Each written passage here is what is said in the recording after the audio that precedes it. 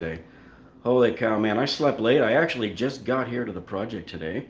So I wanted to show you what is up, what's the latest here. Man, first thing I gotta do is I gotta turn this fan on. It's a little warm in here.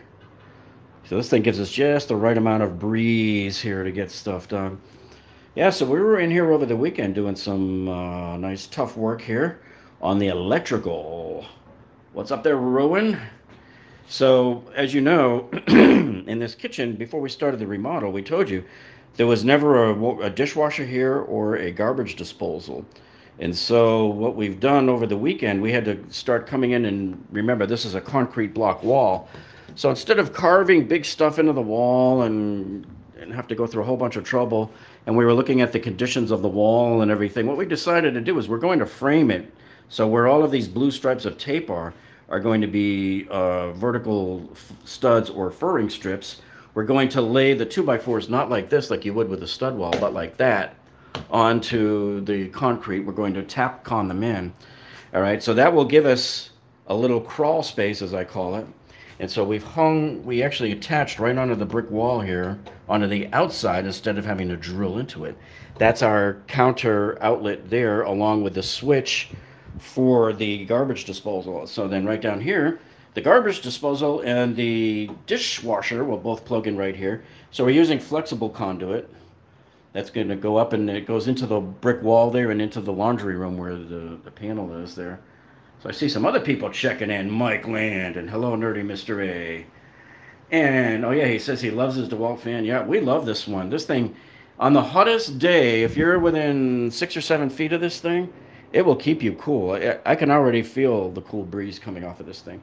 Because it's pretty warm out today for, you would never know it's January, that's for sure. And Ernie says, happy Monday, Jeff. Pumped about Tampa Bay. Yeah, man, Tommy, holy cow. I guess, people every year argue about him and he's this, he's that. But you know what? He's the GOAT, and every year proves it more and more. Solidifies himself further into goatdom, if that is a word. But anyway, wow. Nerdy says 33 here before the wind chill. Well, let me tell you guys something. I have a really bad problem. The weather was really bad here this morning. I woke up and the sun got in my eyes. That's 75-degree sun, so pray for me, okay? Pray for me. All right, so we got that done, right? This is the one for the outlet that's going to be above the kitchen counter. And then this was the old outlet, and we have to put a plate over it. That's what sucks. Now we're hoping the stove is supposed to come to here. We're hoping the stove will cover most of that, but either way, we're probably going to have a backsplash here that will cover that, some of it. But you still have to have the plate by code because you can't have any hidden junctions. So that's a mistake a lot of people make when they're remodeling. They'll go right over something like that, and you can't do that. It must be accessible, especially where this point right here is a common point for a lot of the circuits that are passing through the kitchen here. And then up here, we calculated where on the wall we have to put our outlet for the microwave oven, which will be in that cabinet that goes right there. So not only do you have to figure where the cabinet is, but when you look at the back of your cabinets, and I don't want to move this one too much because my light is sitting on it. Oh, what the heck. Let's do it anyway. You have to know where your panels are on the back of the cabinet. You have to know where there's keep outs. I don't want to be trying to drill a big square hole through one of these. No way. So you have to pick a spot where you know there's a panel on the back of your cabinet, so you know that is calculated to be right in the middle of that. So I'm not touching any of the wood bracing. That's a lot of oops that people run into. So we always make sure we avoid that to begin with. And Ernie says, Jeff, what size tap cons are you using? You drilling pilot holes first? Yes. Whenever we drill into concrete, we use the concrete bits. Let me see if I've got one here. I had it here on Saturday. Is it on my drill? I don't even know where my drill is. I don't know if I left it over here or what. I got stuff like all over the place, so I always find myself wandering everywhere trying to find, where's my drill? Where did I put that thing? Oh, it's right here. Duh. All right, so this is a masonry bit. You can see it right there. So what we do is Tapcon is very specific. If you have a quarter-inch thick Tapcon screw, you use I think it's the 3/16 inch So whatever size Tapcon you're using, use the next size down for the drill bit, right? You drill your hole into the wall, like right here. Let's say we did this one. And then whatever you're attaching to it, the Tapcon will then just go right into it, and you just screw it all the way in. But you got to make sure that the Tapcons tell you that they need a certain amount of embedment into the material. And I forget if it's a 1 1/4 or 1 3/4. I always pull a little card out and look, because it's different. I think it's different for each screw and the length and all that. So that determines how long your screw needs to be. You have to know what you're going through. I'm going through, let's say, 1 inch on the back of the cabinet, and then 5/8 inches of drywall, and then 1.5 inches of wood first strip, and then into the concrete. You can either do it that way, or you could just nail the wood to the concrete, with the Tapcon, or use a ram set, and then just screw through the back of the cabinet into the wood. You can do it that way as well. But yeah, they're very specific, guys, about the length, how much embedment you need into concrete, and you always need to adhere to that rule on all of the screws and fasteners that you use there. Okay, and Jeff, if you have other tools over at that place? Oh yeah. So actually, somebody asked me last night on our live stream about the free tool giveaway if I've used the pack out light over here, and I have. So I'm going to shut the door here for a second to make it darker in here. So of course the camera doesn't know because it's got a really great sensor on here. But let me turn this on and show you what it does back in there. Watch this. Boom. See? So yeah, this puts out quite a bit of light. And then there's different modes. So I'm actually in the middle of filming a tool review video of this thing. I've shot a bunch of the scenes already, so there's different ways you can operate it there. And there's off again. So yeah, that was $199, plus I got the 10% off Lowe's coupon. And then here, this is my 30-degree DeWalt nailer. I love this thing because it allows you to get into tighter spots in between the studs to do your nailing there.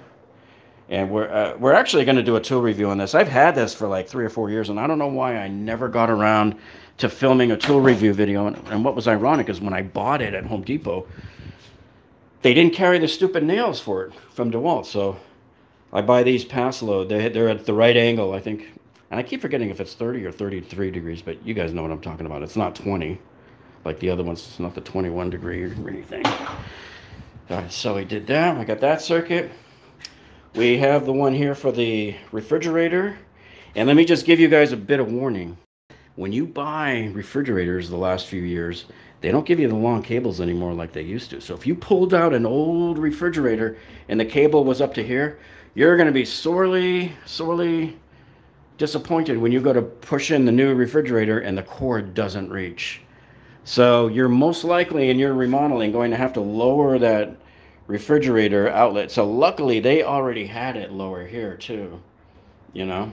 And JR says, Jeff, you have tools all over that place. Yeah, I do, for sure. That place looks like my garage. Oh no. Yeah, it's just so small. And then when you start bringing in tools and stuff, man, I try to use like the shelves and stuff as much as I can. See, like I got all my little hand tools going up and down this thing. This thing's going to be going away next week. So sometimes I bring one of those five level stack ups there, and I got stuff all over here. We've got the insulation, so this is going to hopefully be going up today. I don't know 100% sure, but so what I need to do is I need to get some of that 2x4 furring strips going along the top there, so that I can mount my drywall up there on those. I'll have to put it on that side, and it'll be easy peasy to do it on this side because there's already a wood truss, what do we call it there, the joist right up there. And then but we have to put the insulation up there. But before I even do that, I have to seal all that right there for fire block. So I have, do I have my fire block here? I thought I brought, oh yeah, nope, I got the PL here. That's not it. But the fire block, it comes in a tube like this. Basically it looks like caulk. And it's about 12 bucks. And wherever there's a hole, any place there's an opening, you got to seal it up. I might even close up some of these, right? Some of these with it. And I have foam as well, expanding fire foam. Because what you're trying to do is prevent the chimney, Just like when you have a stud wall. Now, this is not a regular stud wall, but usually on a stud wall, you'll have wood blocks that go across like this. You've probably seen them before.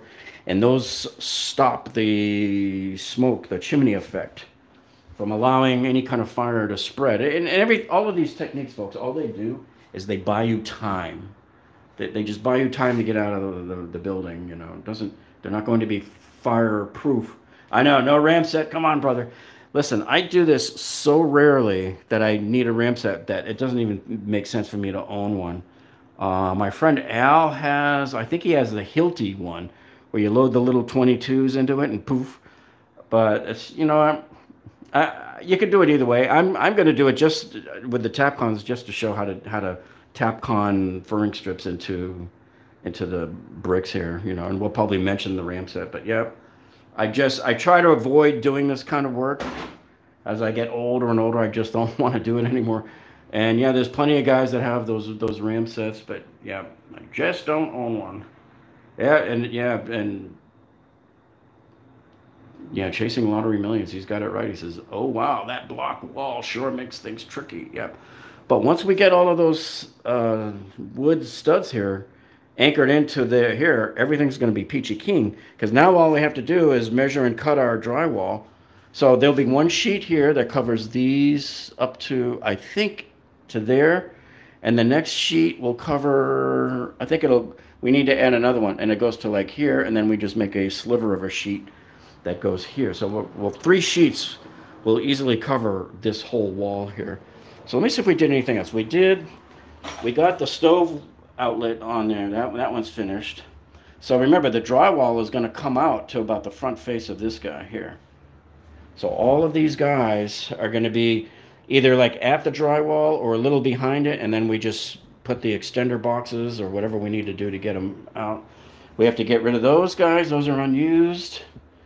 We are going to add another outlet over here on the wall above this counter, so we have to do it outside, and let me show you what we're going to do with that. So we come outside the building. We're going to run it from the laundry room and probably run conduit under that front door and around the bottom of the house, right here at the foundation, and come like right up to about here, where that's what most people in this area do. That's how they get all their houses, because it's all brick wall. There's no other way to do it. And then we patched up this hole on Saturday. This came out good. Just maybe seeing it down a little bit. That was where I showed you before, where that plastic conduit was running up here along here, and it came down, and that used to be an old air conditioner that was in the living room that is no longer there, and we took it out. And let me show you this. So I started to put some of the concrete in here. When we ran out, we have these little bags. I don't know if I still have the other one here or not. I brought in these little bags. They're ready-made. I don't know if you guys have seen them. It's like barely enough to fill like a big hole like this by itself. But it comes in like a Ziploc bag, and you pour the water in and you knead it up for a couple of minutes, and now you have some rapid setting concrete, and you got 15 minutes to work with it, and you just start shoving it in there and you get it level enough, and then we'll mud over that later on. And stove outlet has to be 12 inches off the floor. Code violation. How could it be 12 inches off the floor when the bottom of the it goes into the bottom of the outlet, the stove? I don't know. A lot of the houses here, even the newer ones, we have them at the floor. So maybe that's in your area. I don't know, but yeah, that's certainly one area you could check in to see. So there's certain things that we do and certain things we don't do. We always try to keep the outlet close to the floor because it feeds into the bottom of the stove. Let me see where this one is. No, that's not the stove. That's the dryer. Yeah, we don't have the stove in yet. So yeah, you probably will see a few violations that we haven't upgraded away from. But in this area, as far as I know, they don't say anything to us about that being right near the floor. And it's actually above the floor. It's not on the floor. It's probably at least a ½ inch up. Because if you put these things any higher, you're not going to be able to get the stove to go all the way in. Yeah, maybe as long as it's not sticking out too much from the wall, you'll be okay. So there's that. And then I'm going to show you what we found in the bathroom, which was cool, guys. You'll like this. So when we pulled off the medicine cabinet, we found out we could see all the way inside this space here. And look at this. I can look all the way down in there, and you can see from the kitchen side all the plumbing, where all the cables are, and it made it a lot easier for us to feed the cables all the way through here and over to the other side there where they had to go, right? And now that enabled us to bring this in here. We're going to cut a hole somewhere up in this tile here and put an outlet where they've never had an outlet here in this bathroom before. See? And then Saturday, it took me like an hour to get the old mess out of there that they had.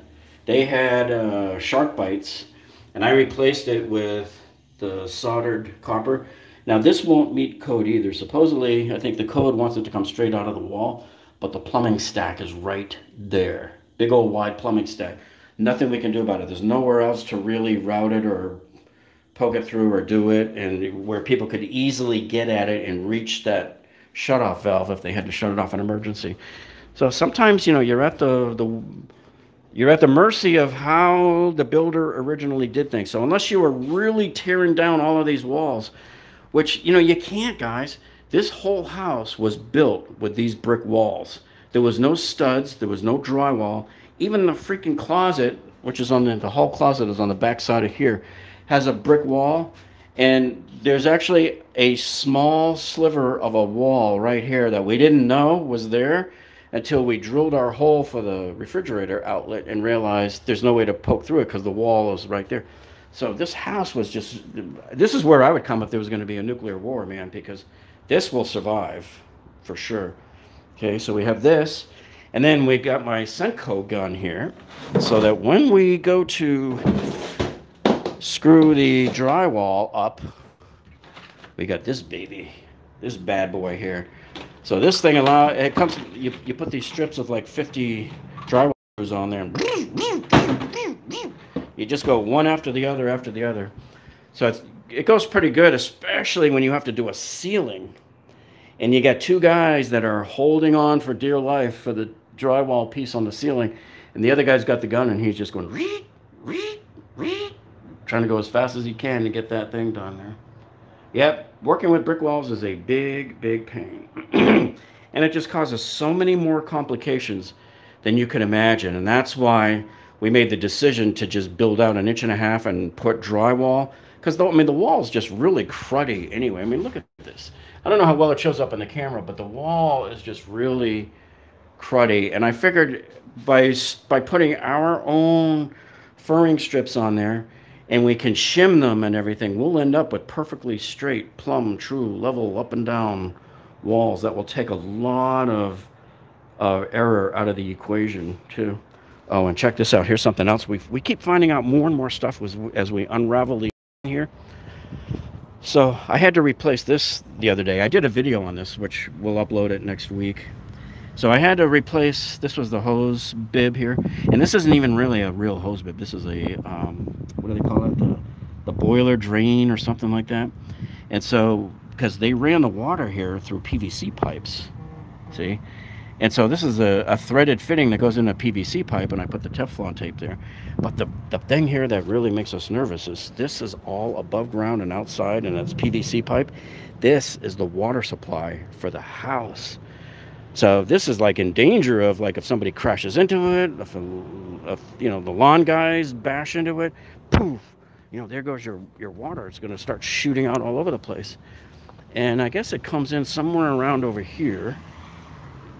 And so here's the other, I have to replace this one as well. There's the main for that one right there, right? And then this was an old hose bib that's no longer used. And my guess is that was galvanized pipe that at some time burst inside the house, so they had to stop using the internal plumbing system and go with this. This is why they ran it like this. This would not be allowed today. There's no way. And then look at this. Here's our main. It's just sticking up out of the dirt here. There's no box for it. There's nothing there.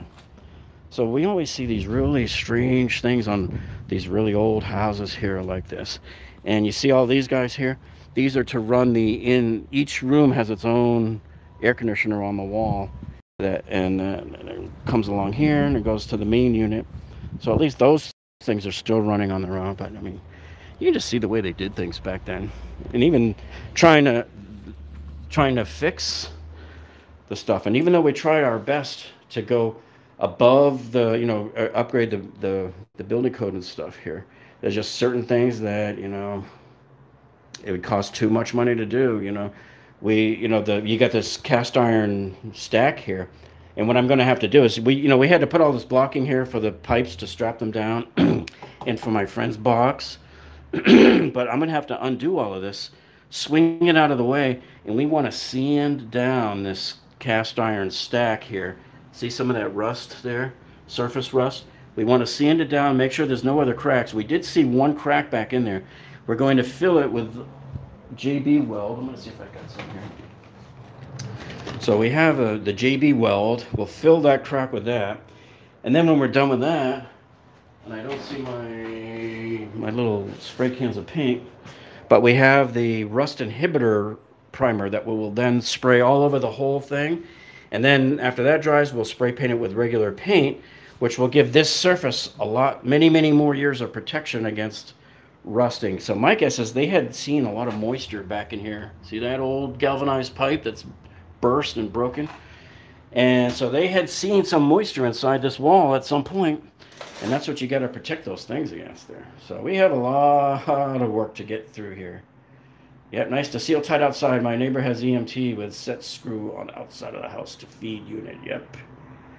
So you can see what we're up to. And AM says, if you're worried about code, tear the whole place down and rebuild the code. Yep. Yep. We try to do whatever we can, where we can. The builder never strapped any of their copper pipes or anything. So here, look what I did, guys. Look, this is rock solid. I put this blocking here, and I put a strap there. I strapped the cold water one. On the back side of this, there's another strap right there, strapping this to the wood. I strapped it right there to the concrete. That holds it nice and perfectly steady. I mean, it's just not budging at all. Even this, just a little shake from here, but that's just from the length there. And I have another strap way in the back there. You can barely see it. Let me see. If I move the thing out of the way there, you can see that strap there holding it right at the corner. So we have this kind of nailed down perfectly, so it's not going anywhere. Yeah, we're very happy with the way this worked out. There was no leaks or anything once I redid all of that. That took about maybe 6 hours of work on Saturday total to do this and get that bathroom pipe out of there. That was a nightmare. And you can just see how these are the current conduits. And if this is supplying your ground and these start to rot out too much, you can lose your ground, see? So that's why I'm glad on all of these we reran our own ground wires from the fuse panel to right there. See, we're bonding the boxes. Don't forget, if you're using metal boxes, they have to be bonded to the ground. So the green wire will wrap it around here and then continue on to carry on the ground. Those are all the things you got to watch out for. All right, so let's see if we have any other questions from anybody. Otherwise, I have to get back to work.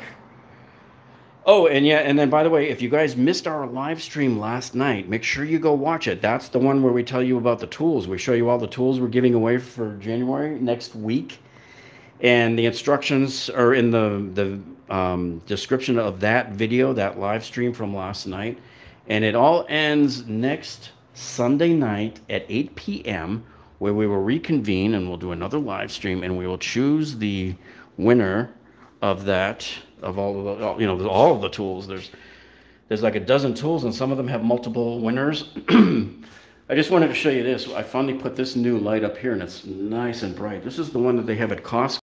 This is the light here, and I think it's 1400. Yeah, 1400 lumens. And so this was on sale for $17. They normally have it there for $24, and I bought a bunch, like a half a dozen of these guys, on sale at $17 at Costco on their last ad cycle. I think they're back up to full price. That's the light that we replaced them. Let's see, they're just very dull, very yellow, very looking a lot more modern and sleek. And my friend Larry was here. He already painted the room, so it looks nice. And that's the new color it's going to be instead of this. This thing looks like a after dinner mint.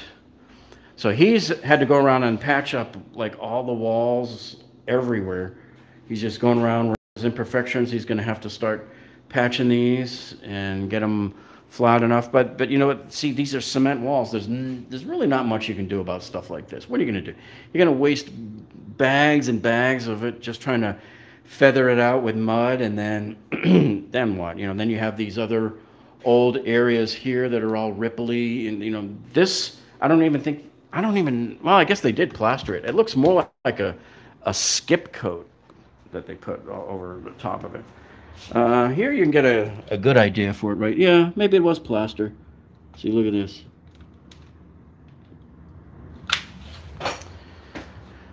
So that's why you have to make choices in life. We're only going to put the drywall here. We're not going to put it here. We're going to leave the rest of these concrete walls as is, you know. I told her she should just rent this property out for 2 or 3 years and then sell it, because they own this lot right here. A company could come in and put 3 townhouses here and charge 500 grand a piece for them. That's how big this plot of land is. And that's what they're doing a lot in this area too. So, and there you have it, folks. So anyway, I hope you found this informational. I know we ran a little bit longer than we normally like to. You know, I like to answer a lot of questions for people and stuff like that. And yeah, and Nicholas says HD is clearing out 4 and 6 inch slim fit recessed lights. Pretty good deal. Yep. I bought 4 boxes of them at Lowe's the other day. They had 2 packs of the retrofit LEDs for $5. That's $2.50 per retrofit light. So yeah, I bought a good chunk of what they had there. All right. And this Gorilla ladder has done very well for us, guys. I haven't even brought a ladder over here yet, because standing on this, I can reach any place I need to get to, which is nice. So there you have it, folks. So yeah, remember, go check out our live stream from last night about the tool giveaway, because man, you guys don't want to miss out on some of those. Some really good tools, and we're giving away one of those Craftsman VersaStack rolling coolers as well. All right. So I got to get back to work. You guys have a great afternoon, a productive day, and we'll see all of you on the next one. Bye, everybody.